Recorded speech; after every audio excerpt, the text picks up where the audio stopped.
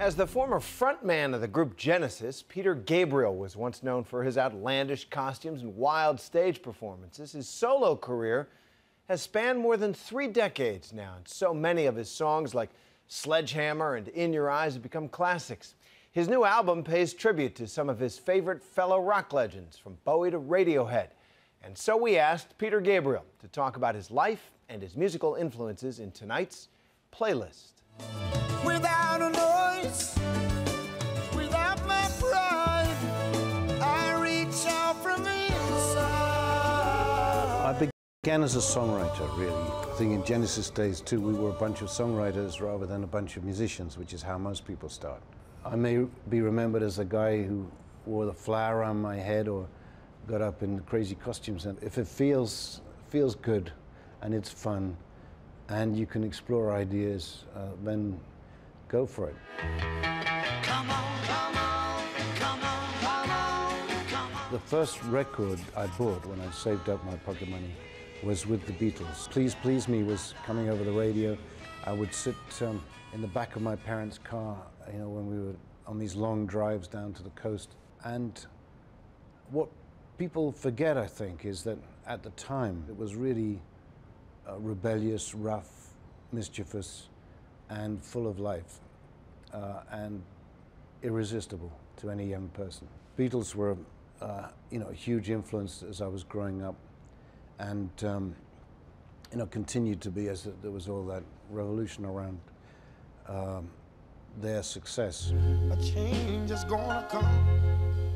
Oh, yes it is. I think I would have to choose an Otis track, and A Change Gonna Come might be one. I was extremely lucky in 1967, 17 years old, to go and see Otis Redding perform at the Ram Jam Club in Brixton in London. And when he came on, it was like the sun coming out. It was just this amazing voice, totally in command, great band, great grooves. Just the way Otis put the message over. I think it's a supreme interpreter, and what a heart.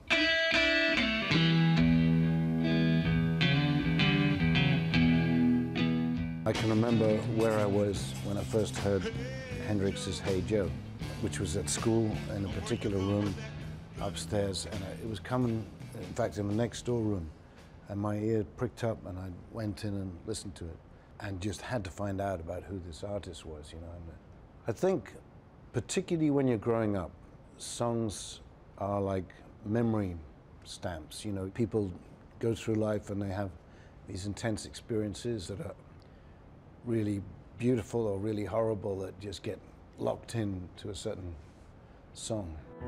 Blue, here is a shell for you.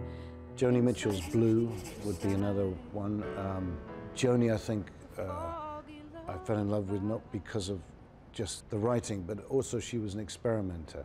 You know, she was pushing the musical boundaries, both in the way she wrote harmonies and then just exploring arrangements, and great artist.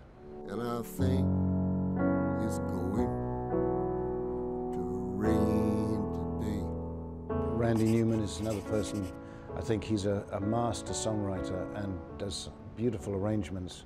And I think some of the stuff he does for the films seem deceptively simple, but they are really the work of a master. I went for I Think It's Gonna Rain Today. I think it is one of his best songs. It's not necessarily a very positive message, but it's beautifully constructed, elegant songwriting with a lot of heart. You stand,